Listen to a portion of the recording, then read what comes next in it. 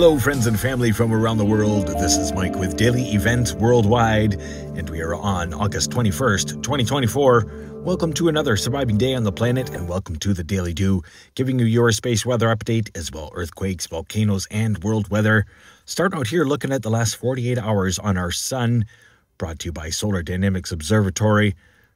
One moderate M-class solar flare to report the last 2 days. Other than that, it's been hanging out in the sea range. There's been a couple CMEs, but not in an Earth-directed fashion. Having a look here at the last 48 hours incoming, cresting into view another large sunspot region, and as well active plasma prominence all across the surface of the sun right now, as we've been noticing an increase in that recently. Welcome to solar maximum, which is solar cycle 25. Having a look at the last 48 hours outgoing, that's where we saw the M-class solar flare.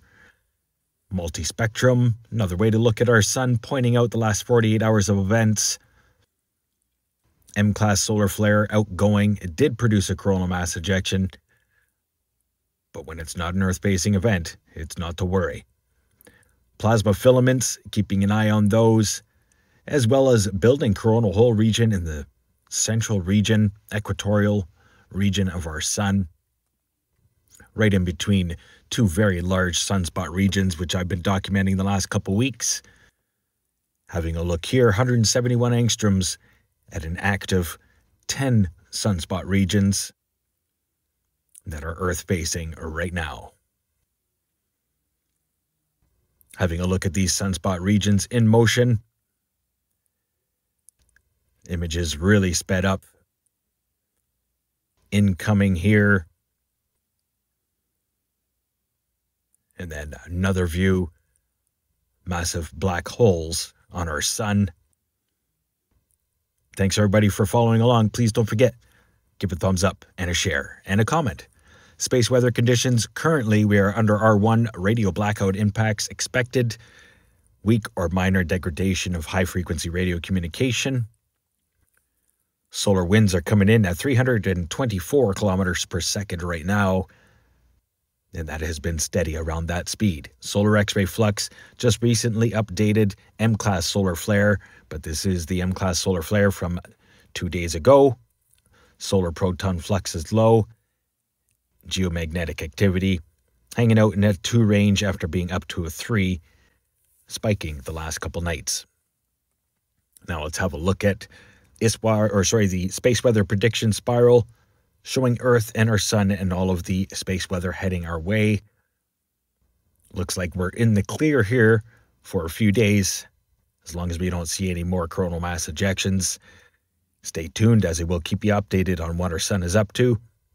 Having a look here at the ISWA space prediction spiral, as well as showing Mercury going retrograde. That is pretty much done now. LASCO 3, showing the last 3 days of events. We'll be able to see a large coronal mass ejection, which was outgoing, and as well as some backside activity right there. And just recently being reported, another M-class solar flare. Looks like it was a level 5 M-class. Amazing images here, brought to you by LASCO at Soho. Now let's have a look at earthquakes past 24 hours. As we're slightly up above average. Most of the activity there at Hawaii. Deepest earthquake the last 24 hours, 565 kilometer depth, Fiji, but still very quiet for the region. Pretty deep earthquake here. Timor-Leste, 304 kilometer depth, active throughout and around the Banda Sea. Just recently, an earthquake here off the coast of Japan, Namuro, Japan, and as well continuing aftershocks off the coast of Kamchatka. Looking across the North American plate, not too much to talk about. Having a look at USGS, as they're reporting 325 earthquakes in the past 24 hours. And I tell you, it was up last night, with over 250 of them being at the Hawaiian island. Having a look here across the United States, minor activity, Missouri, Marston, and as well through Oklahoma State. Very Large fracking operations going on around there, as well Toya, Texas. All across the California basin, there's the most recent. And as well, so notable activity here west, north, and northwest of Yellowstone Lake. Minor seismicity being reported here today. Pacific Northwest, minor activity continuing. A little bit worrisome. Now let's have a look at Canada earthquakes, as I don't broadcast them too much, but we've been seeing an increase here off the Juan de Fuca and northward. And as well, notable earthquake here, 3.1 magnitude, Tenko Mine, Manitoba. Obviously some mining operations going on there. And then looking across eastern Canada, from Ottawa north through the St. Lawrence, 3.2 magnitude being the largest. And that's a look at earthquakes for Canada. I wish they could coincide them all together, but unfortunately Canada is doing its own thing. Until then, we do it this way. Now let's continue on here around the world. Notable activity through an active volcanic region of Guatemala.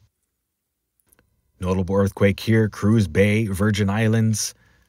And as well, our largest earthquake the last 24 hours, Argentina reporting a 5.5 magnitude. 5.0 magnitude earthquake here being reported, Mid-Atlantic Ridge. Notable activity here, Tibetan Plateau. That's the last 24 hours. Give you a quick glance at the last 7 days for shakers. Largest being the 7.0 in Kamchatka. Simultaneous volcanic eruption at Shoveluch. If you haven't seen the latest volcanic activity report, there are in active and erupting 65 volcanoes around the world. If you haven't seen the video yet, please like and share, comment. Get humanity knowing. Stay aware and prepared, everybody. If you live in an earthquake-prone zone, heads up, have a plan. Hashtag no fear here. Now let's have a look at Zoom Earth showing Ernesto as it's now attacking Dublin and parts of the United Kingdom. That scooted straight across the North Atlantic very quickly, bombarding the United Kingdom and Ireland. Look at its pathway from the Central Atlantic. Here are 3 tropical systems building in the Pacific cyclones. Now let's have a look at world weather forecast, showing here the low-pressure system, which was Ernesto, inundating parts of northern Europe. Another system moving in for the long range. Looks to be about 4 systems coming in this week, but high-pressure ridge through most of Central Europe.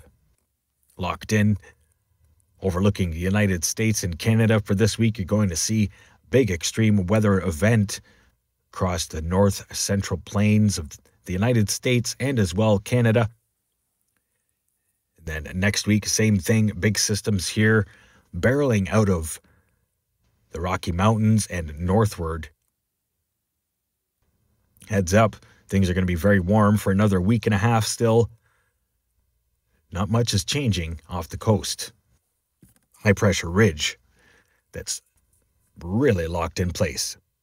Having a look here, South America and Africa, extreme weather through Argentina, parts of Paraguay and Bolivia. That's going to continue for about 4 days straight. As well, some pretty big systems building through Central Africa. And that's where the systems build for the Atlantic hurricanes. We're going to be keeping an eye on the long-range forecast through the Atlantic there. Could see a very busy outro to the Atlantic hurricane season. Overlooking Australia, low-pressure system coming into parts of southwestern regions, and as well rain, lots of it for New Zealand. Pacific typhoon there developing, making landfall for the 25th and 26th, southern Japan.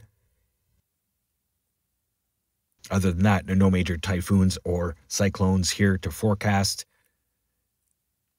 Leave you here overlooking the Pacific Ocean. This is that huge high-pressure ridge I was talking about.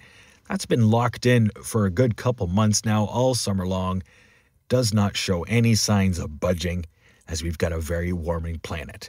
We'll see what happens here with these low pressure systems as they're all being scooted northward over the Rockies. Having a look at our upper level winds.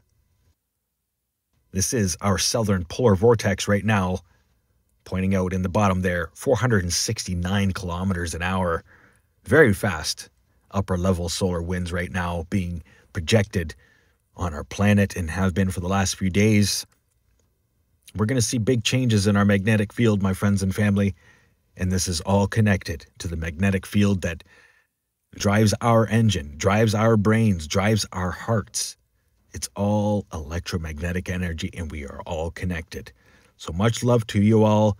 Having a look here around the rest of the world. Southern polar vortex, that's what it looked like last year. And this is what it looks like now.